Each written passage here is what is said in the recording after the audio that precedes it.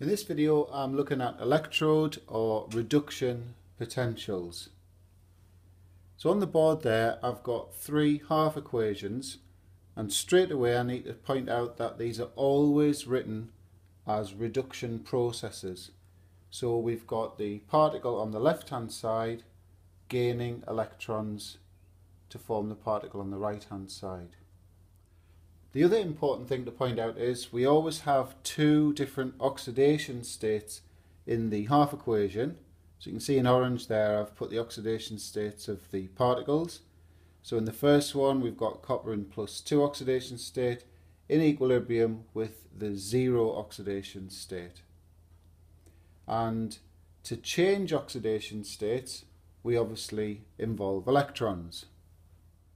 So you'll notice I've added some voltages now to each of these half equations, and this symbol here, E standard, stands for the standard electrode potential. So we'll just think about these as voltages.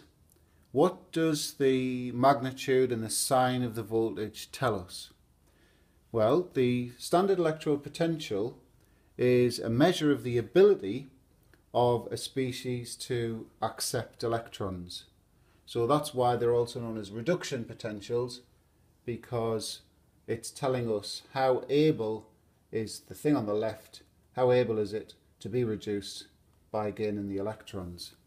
So you'll notice there we've got this one here, the chlorine chloride half equation, has a standard electrode potential of plus 1.36 volts. The important thing here is this, out of these three, this is the most positive of the voltages. So what does that tell us? It means that out of these three, chlorine is the most able to gain electrons.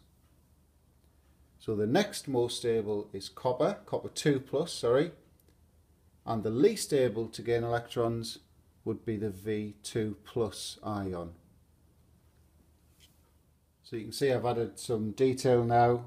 So chlorine, most able to gain electrons from these three.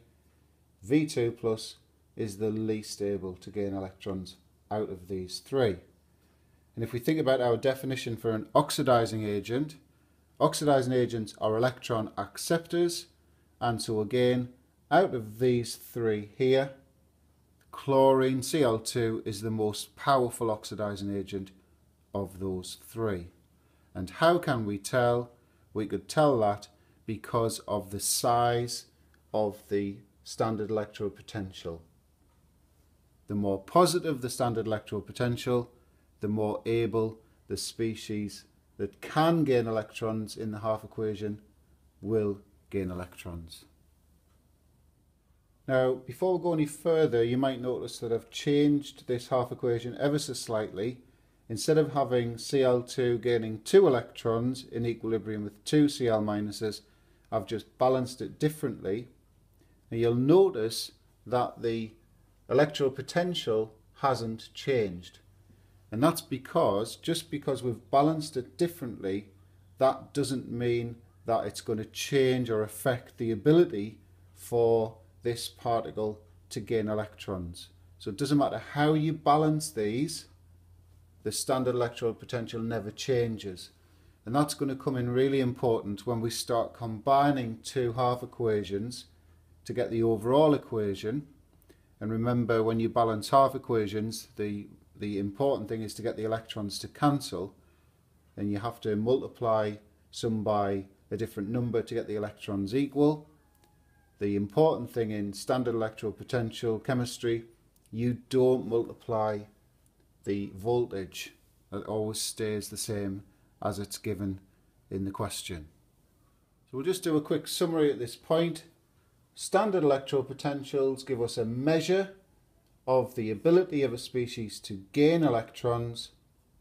The more positive the standard electrode potential, the greater the ability to gain the electrons. So we're going to look at what we can use standard electrode potentials for now. So I've lost the chlorine half equation. I've just got the copper 2 plus copper equilibrium and the V2 plus V equilibrium. So imagine if we combine these two systems together, we can use the standard electrode potentials to determine what is going to happen, which reaction should happen, and where these are used is in the production of an electric current, because we can get the electrons to flow in a particular direction, all based on the relative standard electrode potential values. So let's just take stock of what we know so far. We know that this is the more positive standard electrode potential, and so this can accept electrons more readily than the V2 plus. So if you combine these two half equations together, we actually call them half cells. I'll come on to that in a little bit later in the video. What that means is this half equation here will proceed in the forward direction because it's better at accepting electrons. And so what will that do to this half equation? Well, it's going to force it in the reverse direction. So in other words, what's going to happen is the copper 2 plus ions are going to take 2 electrons from, well, what can it take electrons from in this half cell or half equation? It's the vanadium. So copper 2 plus ions will gain electrons and turn into copper, and to make that happen, the V solid, the atom, has to lose 2 electrons, so it will become V2 plus. So by using the standard electrode potentials, we can generate the reaction that will take place when you combine two half cells, half equations together. So you can see I've written at the bottom there a kind of answer you would give. The reason this reaction takes place, this reaction, and not the other way around, is because copper 2 plus ions are more powerful oxidizing agents than V2 plus ions. How do we know that? Because of the more positive standard electrode potential for this half cell. So they can oxidize V to V2 plus. And the other thing we can do is we can actually calculate the voltage that would be created by combining these two half cells together, and that we call that the E cell, the voltage of the cell. And the way we do that is we always take the more positive electrode potential and subtract from that the least positive one. So in this case we've got a negative standard electrode potential for the least positive one. Sometimes that might just be less positive than that one, but in this case we've got 0.34 minus 1.2, and therefore we get a voltage in this between these two of 1.54 volts. So we'll apply what we've learned so far to this question. So the question is, can chlorine oxidize a solution of iron 2 plus ions to iron 3 plus?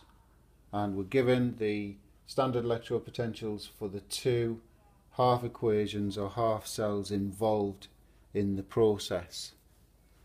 So the first thing I would say is look at the values, establish the more positive one, and that's going to tell you which of these half cells or half equations is going to proceed in the forwards direction, i.e. left to right, and the less positive one will have to go in the reverse direction. So let's have a look. We've got, this is the more positive one, plus 1.36, obviously greater than plus 0.77, and so therefore this one has to go in reverse. Now establish, well, what would the reaction be? So the electrons are the same, so we don't need to multiply anything. So we've got half Cl2 is going to steal an electron from the Fe2 plus and convert that to Fe3 plus, and the chlorine gaining that electron would become a chloride ion. So is that the process in the question? Yes it is, because iron 2 plus is being oxidized to iron 3 plus. And so we can say yes, chlorine is a powerful enough oxidizing agent to do that oxidation process. And while we're at it, we might as well work out the voltage of the cell, or E cell. More positive minus less positive, and we get 0.59 volts. And we'll just finish off with this one. I've changed the halogen from chlorine to iodine. Same question, can iodine now oxidize a solution of iron 2 plus to 3 plus, given the standard electrode potentials? So if you want to pause and have a go at this, and then I'll go through the answer.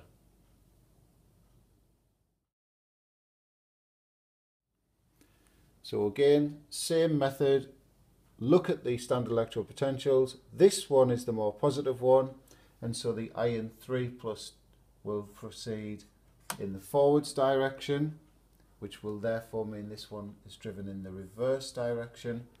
And so what's going to be the reaction between these two systems, or within this system? We're actually going to get iron 3 plus is going to gain an electron from the iodide ion, and that will produce iron 2 plus, and we'll get half a mole of I2 produced as well. And so is that reaction what's being asked in the question? Is iodine oxidizing iron 2 to 3? No. What's happening is iron 3 plus is oxidizing iodide ions to iodine. So how could we answer the question? We could say iodine isn't a powerful enough oxidizing agent. Iron 3 plus is the more powerful oxidizing agent because it has the more positive standard electrode potential.